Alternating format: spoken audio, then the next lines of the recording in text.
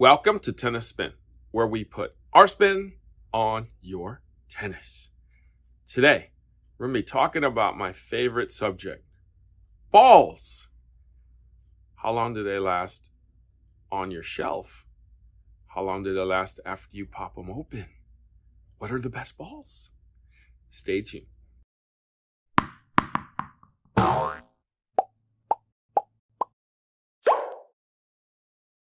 All right, guys, so good morning to everybody out there.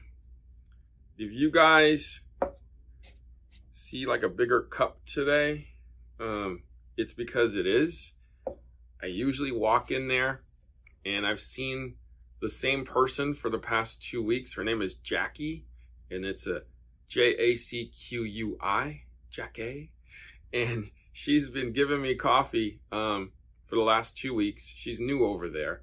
And for some reason, she gave me a large today.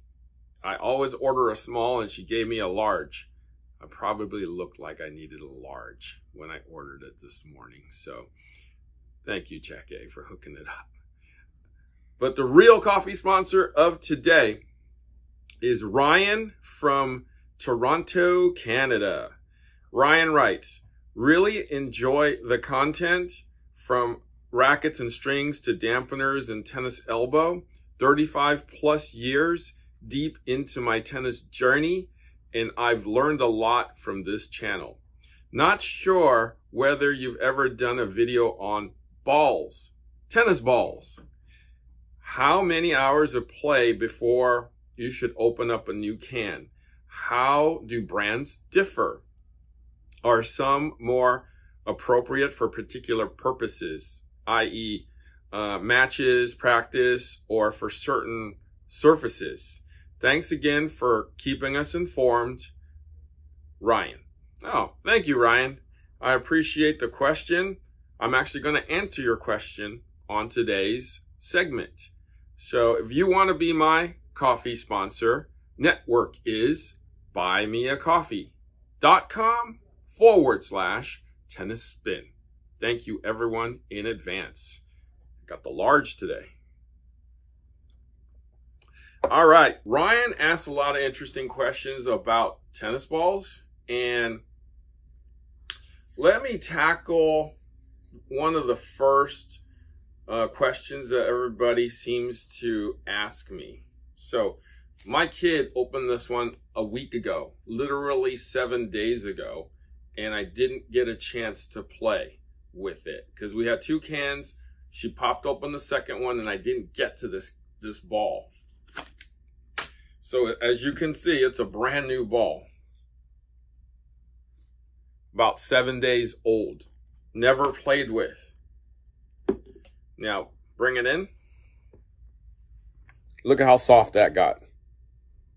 Look how, like, I've never hit it, but look at how soft that got. So as soon as you open up this can of balls, it starts to lose air. It starts to soften up. So don't open the can of balls unless you plan on playing with it immediately, because they do go dead fairly quickly. Okay? So don't open it up. Now, if we're talking about new balls here, how long do balls actually stay when you don't open it? When it's not open, when that's still on the cap? So here's the thing. It's gonna last you about 6 to 12 months in storage. So think of it this way. You guys ever have a 2-liter bottle of soda at home? You know, with the twist cap? Have you ever opened one of those up a year later? It's not very fizzy anymore, right? It may not be very fizzy at all. It's the same thing with this. It will like lose air. It will seep out and flatten itself out over that kind of year wait. So if you're gonna store balls, make sure you use them within 6 months to a year to keep them fresh, okay? Now,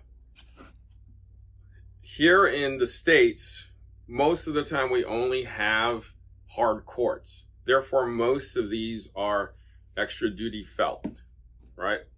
Extra duty felt, extra duty felt. So these are all meant for hard courts.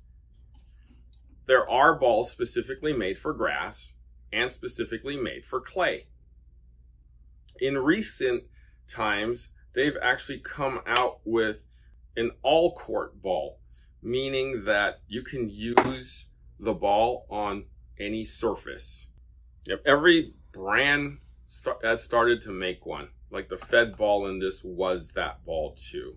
So with this ball, you can play on every surface. What's the difference though? What's the difference? So when you're playing on a hard court, obviously the balls bounce a little faster. And the fuzz, which is the felt, will be whacked off faster. Therefore, they put more fuzz on there. Extra duty felt. More felt. So it doesn't get naked so fast. What's the felt for? Actually, the felt is actually to slow down the ball. When there's less felt in there, the ball travels faster. So that's why extra duty. If you've ever hit with a regular duty felt ball before, you will notice the balls are going a little faster because there's not as much felt to slow it down. Okay? So, now, what are the best balls though? And why? So here's the thing. We carry these balls here, but I don't usually play with these because I know how they bounce. They don't bounce very high. They're not very lively. It's kind of like what you'd expect from a drugstore can of balls. Let's say I forgot my balls and I had to go to the drugstore at night, which I've done many times, and paid a lot of money for this can of balls because I forgot balls. And a lot of you know this as the Costco ball. Now, for most people, it's fine. For the ball connoisseurs, you know what I'm talking about. So this particular ball, as soon as you crack it open, the bounce is different than these balls. You know that they're slower. You know that they don't bounce so fast or so high. You know that when you impart spin on it, that it's not going to jump so much. And whenever people ask me, well, how long does the balls usually last? And I was like, well, this particular ball, if you're playing a match, will last you from practice through the first set. After the first set, you will notice a steep drop in the bounce of this ball. It will not be bouncing very high anymore. And that's what that's competitive play, okay? Now, when you go into like the premium version of this, which is the marathon here, the Unopened marathon, you'll notice that it's a little firmer, a little faster, get a better bounce out of it, and you'll get 2 full sets out of this ball. So practice, warm up, and 2 full sets. When you get into a 3rd set, you'll start seeing the drop off in this one. So that's why in a lot of matches, you should change balls after 2 sets, okay? I would say the same with this. The Tour is the same. The ATP Tour is the same. This Technofiber is the same. So you'll get 2 great sets out of it along with the warm-up, and then you'll have to change a ball because it will be that noticeable. Okay, so people ask me, what's the difference all the time? 1 set, 2 sets. Now that is basically match play though. For most of us out there just kind of rallying and messing around, unless you're a connoisseur of balls, you're probably not going to notice what I just told you. But if you are, you know exactly what I'm talking about. Okay? So people who basically take this out and play with it, the open can, or if you've used it once before and you're using it again tomorrow, I mean, if you're rallying, it probably doesn't matter that much, but if you're preparing for a match or preparing league play, you probably want to open up a new can of balls every time. This thing was super popular, I feel like in the 70s and the 80s, at least that's when I've been around. And does it work? It does, actually. I mean, the instructions are a little kind of not complicated, but interesting. Like, I think the instructions make it seem like it's not worth it. But if you've ever tried pumping balls in this thing, like if I were to put this in here, I'd definitely juice these back up again. It does work. Okay? So if you want to preserve your balls, invest in one of these, because it will help the bounce and help extend the life of these balls. This thing can help you preserve your old balls until, you know, pretty much they're naked, because you can whack all the fuzz, you'll have a naked tennis ball, but it'll still help it bounce because it'll keep keeping it fresh. As long as you keep it in this thing, right, it'll keep the pressure in the ball. So yeah, even if it's naked, it'll still bounce. Okay? But nothing beats a fresh can of balls. All right, so let's go over what we just talked about. Shelf life of tennis balls is 6 months to a year, okay? There are different surface balls, clay, hard, and grass. There are different types of balls, regular, extra duty, and all court now.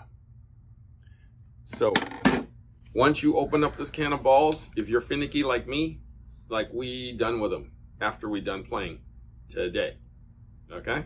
If you're not, get one of these and preserve them, and then you can store them for, you know, as long as you want. I guess you keep compressing the air back in there, it'll keep bouncing.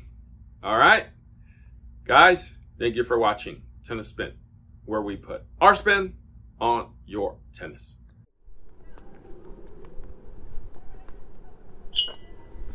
Man, it's windy today. Am I at the right club? Where is this wind coming from?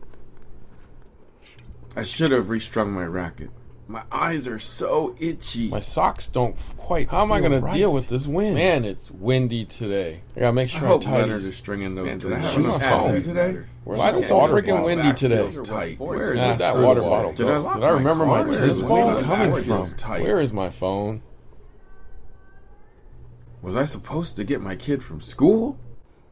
Yeah, I think I lost my water. I have don't need a enough water battery bottle. life on my anyway. cell phone? Bring the right ball. I think I need a massage. Man, did I have enough coffee Maybe I today? should. How am I going to deal with this wind? Sunscreen today? Let's open the A-Peak app and find my Zen. As you prepare for your match, let's talk briefly about consistency.